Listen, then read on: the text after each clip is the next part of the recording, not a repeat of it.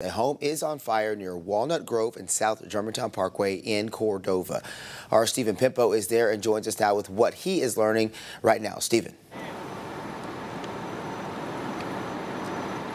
Ruben, thank you.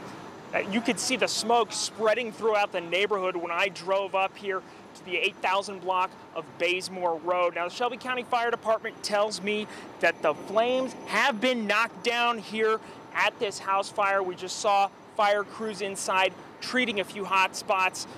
Fortunately, the homeowners were not inside. No people were injured, but the home is expected to be a total loss. If you take a look inside the garage here, you see some firefighters walking out after treating hot spots. You look throughout the rest of the home, just roof cave-ins all over the place. 75% of the house is burned, according to the fire department. Now, fire officials told me it was about 9:25 when they arrived here on the scene. And again, expected to be a total loss. Fire started in the kitchen, apparently, and while no people were injured, unfortunately, family of the homeowner tells us there was a dog, a cat, and a pet rabbit inside at the time, and they did not survive the blaze. Live in Cordova, I'm Stephen Pimpo.